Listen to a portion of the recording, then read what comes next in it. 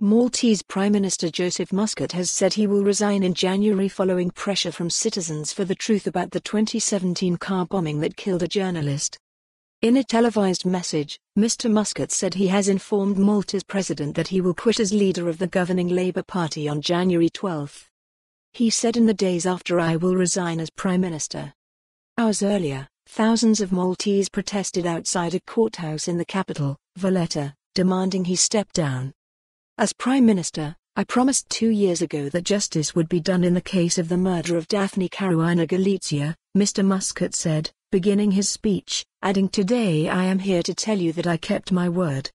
Mr. Muscat noted that in addition to 3 people arrested soon after the bombing for carrying out the actual attack, now there is someone accused of being the principal person behind this killing. He was referring to prominent Maltese businessman Jorgen Fennock, who appeared in Valletta's courthouse on Saturday on charges of complicity in the murder and of allegedly organizing and financing the bombing. He entered pleas of innocence. Mr. Muscat's former Chief of Staff Keith Schembri has also been linked to the killing. He was among government members targeted by Ms. Caruana Galizia's investigative reporting. Mr. Schembri, who resigned last week, was arrested in the probe but later released. He denies wrongdoing.